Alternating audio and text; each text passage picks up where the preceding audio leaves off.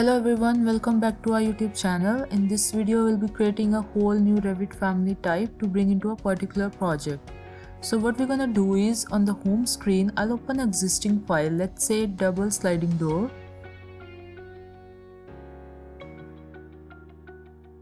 Now as soon as I do that, it takes me into the family editor in Revit.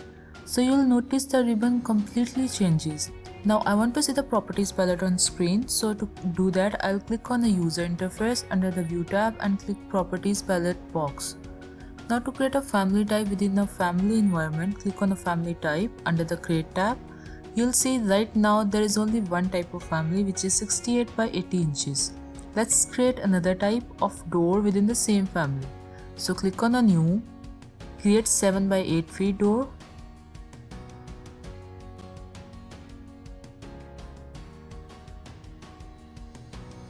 Click OK. Now change the width to 7 feet and the height to 8 feet.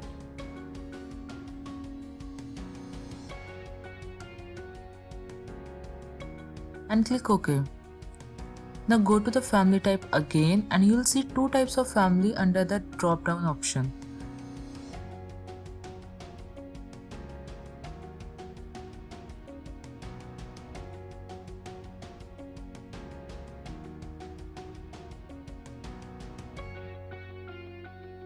With load to project option, you can load both the types to any project. And that's how you create a new family type when you are working in a Revit.